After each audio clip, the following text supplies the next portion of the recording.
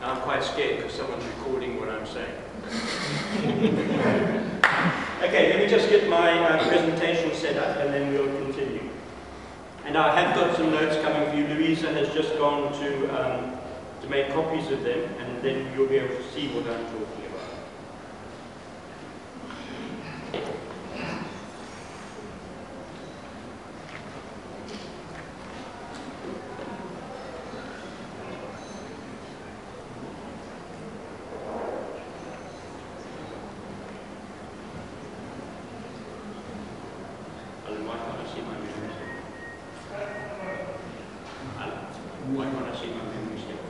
Should be there if he says.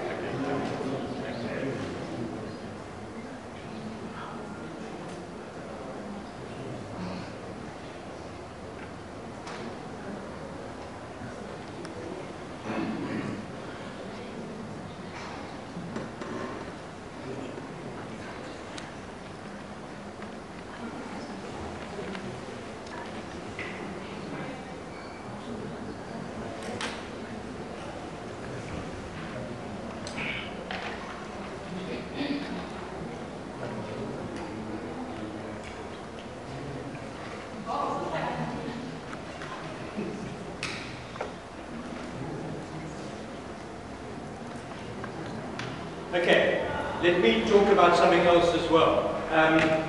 Louisa mentioned at the beginning these focus books. Do any of you use them in your schools? Only one? Two? Okay, no wonder I'm not a millionaire. This person here, Paul, is me. Okay? And just so you understand what happened, you get a group of people contributing to the writing of a textbook. You divide it out amongst a bunch of authors, and then the authors get allocated sections, and they write those sections. I didn't write the work, energy, and power section, okay? But I've been back into the book, I've seen it, and I've got an understanding about it. Just the two of you who have got that book, I really do appreciate it. Every book that you buy from Matthew Miller Longman, they pay me 60 cents for it. In fact, they pay me £1. But out of the goodness of my heart, I then give 40 cents of that back to the government, which if you're quick at maths will tell you I get left with 60 cents. But because I like to use the money, the government also gets 40% of the money that I use because we pay VAT, so I end up with 46 cents. I really appreciate those 46 cents that you gave me. Now when you do the maths like that, it doesn't sound that exciting.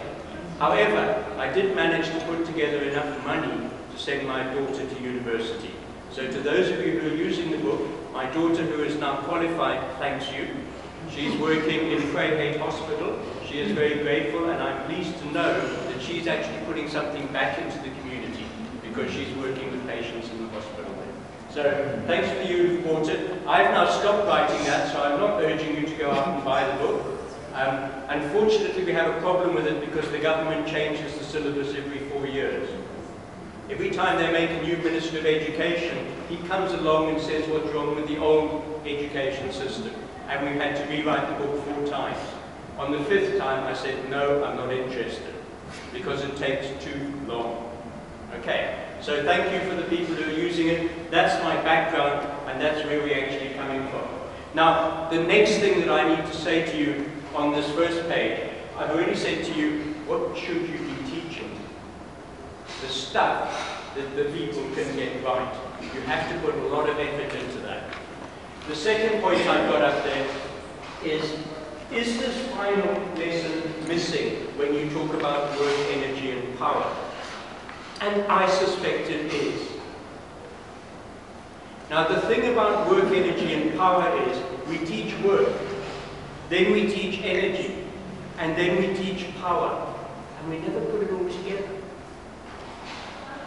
If we put it all together, well, perhaps I'm being unfair to you, but when I was at school, which I will admit is something like 50 years ago, 45 to be precise, when I was at school, the teacher never put it together for me. When I started teaching, I realized that I wasn't putting it together for my learners. The books that we wrote don't put it together for the learners. So I'm challenging you to say, you probably don't put it together either. And what I want to suggest to you is when you teach work, energy, and power, you should teach a final lesson. And that final lesson is pretty much what I want to present to you today. I'm not teaching it because this is not the kind of medium to teach it. This is a medium to present it. But if you do this right at the end of work, energy, and power, you will put the whole lot back together, and then people will understand where they need to go from it.